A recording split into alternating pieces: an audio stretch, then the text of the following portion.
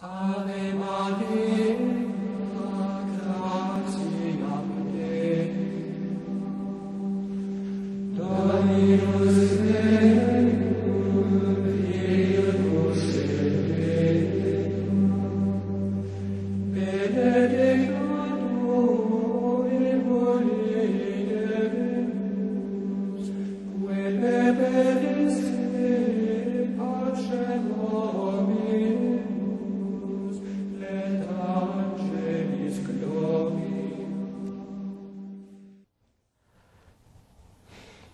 Hello, friends. Welcome to Saints and Sermons. I'd like to read to you the Gospel for the second Sunday after Easter, called Domenica in Albis, and also Divine Mercy Sunday. The reading is from John chapter 20, verses 19 to 31, and the Gospel is taken from the Sunday Missal from Bishop Fulton Sheen. At that time it was evening on the same day, the first of the week, and the doors of the place where the disciples were staying were closed for fear of the Jews. But Jesus came among them and stood there and said, "Peace be with you." After this greeting, he showed them his hands and his side. The disciples were overjoyed at seeing the Lord. Then Jesus spoke to them again, "Peace be with you. As the Father has sent me, so I send you."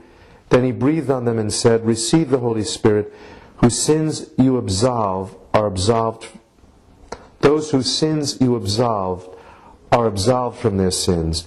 Those whose sins you retain remain in their sins." Now one of the 12, Thomas, also called Didymus, had not been with the other disciples when Jesus came. And when they said to him, "We have seen the Lord," he replied, "Unless I see the marks of the nails in his hands, and put my finger into the place where the nails were, and my hand into his side, I will not believe." 8 days later, the disciples were again inside, and Thomas was with them. Although the doors were locked, Jesus entered.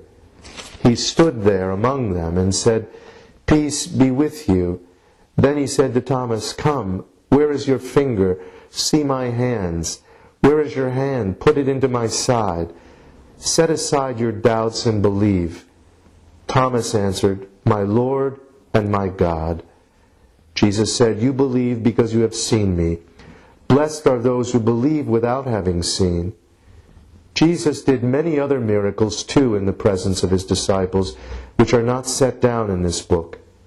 This much has been written down, so that you may believe that Jesus is the Christ, the Son of God, and that through believing you may have life in his name. Praise to thee, O Christ.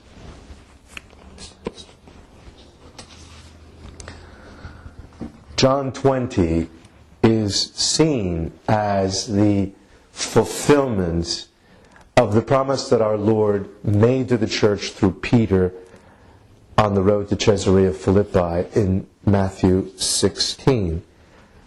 "I will give you the keys of the kingdom of heaven," he tells Peter. "Whatever you bind on earth shall be bound in heaven.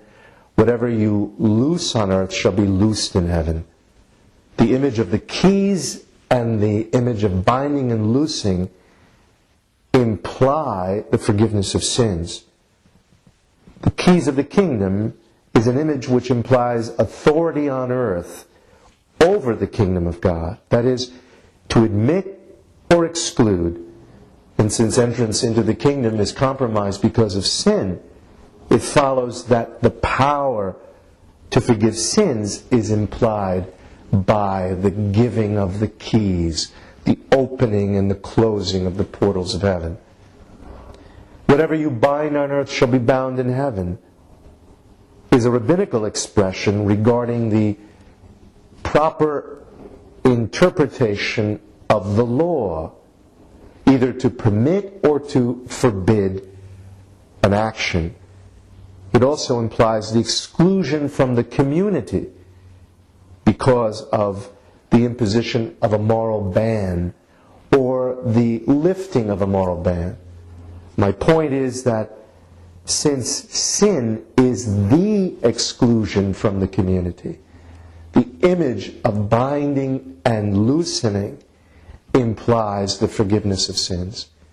That promise of our Lord to Peter is fulfilled now after the resurrection in these words which he says in the upper room, in which he appears to them even though the doors were locked for fear of the Jews, John says. Receive the Holy Spirit, whose sins you shall forgive, they are forgiven them. Whose sins you shall retain, they are retained.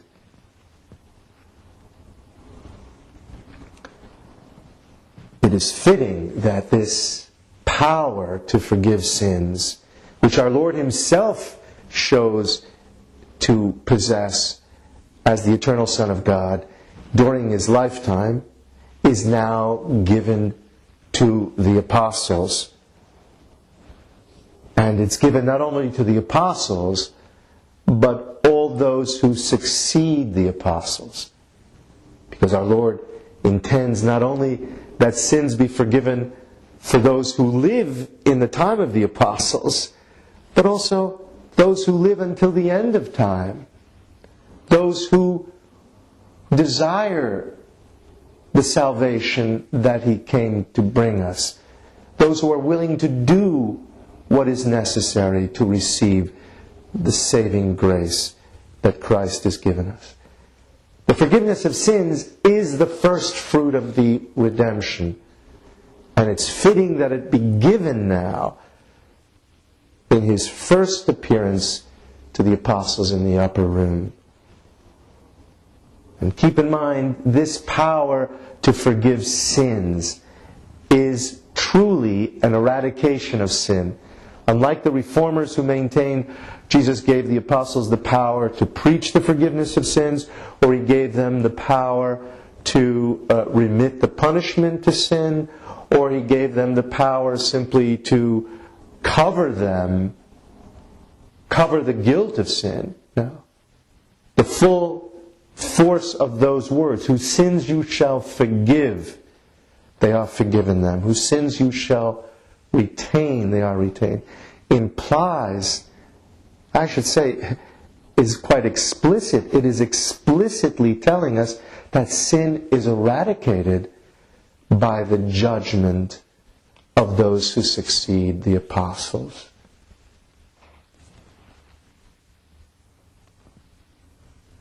Now, our Lord specifically says, whose sins you shall forgive, they are forgiven them.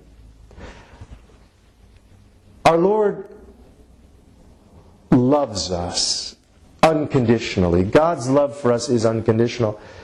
But his forgiveness is not unconditional.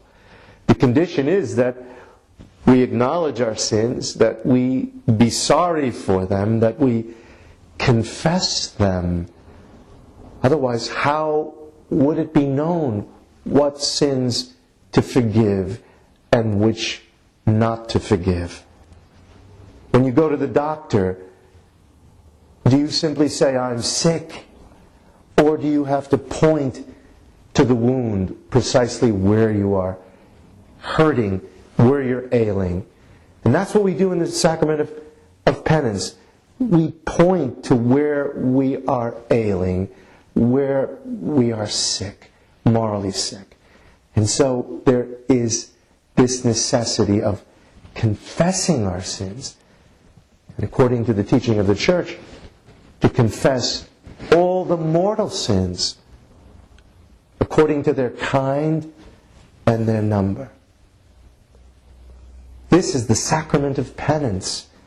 And I might add, it should not be referred to as the sacrament of reconciliation, because this sacrament is also salutary for those who are in venial sin, which does not alienate us from God.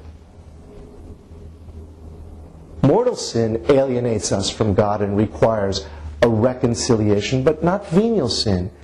Therefore, it is more properly referred to, as the Church does in her documents, as the sacrament of penance, because it includes not only those who, through grave moral fault, have lost grace through mortal sin, but also those who have obstacles in the way of their perfection of charity.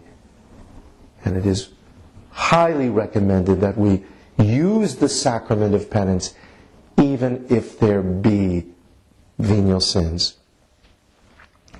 It was once called Dominica in Albis because of the practice in the early church whereby those who had just been baptized were now able to take off their baptismal robes after 8 days of baptism. It's also called Divine Mercy Sunday, which is an additional title, not a novelty. Divine Mercy Sunday is the equivalent in the New Covenant of the old feast of the Atonement. And just as those 3 feasts in the past, which formed the trilogy of the Old Covenant, the Passover, the Atonement, the Pentecost, so too today. The Passover is fulfilled in the Paschal Mystery, the Triduum of Holy Week, the Pentecost, by the giving of the new law of love by the Holy Spirit, and also the atonement is fulfilled by the divine mercy. On this day, the Church allows us to gain the plenary indulgence, the remission of all of the temporal punishment due to sin under the normal conditions.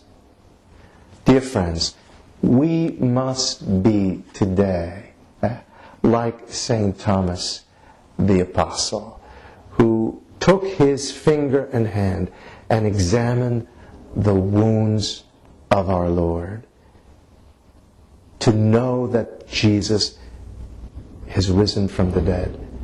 Those wounds are the outward signs, the indicia of God's mercy. And when we go to confession and we prepare well and we make a full, integral confession for our sins for which we are sorry, we are like Thomas. We are putting our hands, our finger, in the wounds of His mercy, and we say like Him, "My Lord and my God, my Jesus, I trust in you." God bless you. Ave Maria, gratia plena, Dominus tecum, Virgus et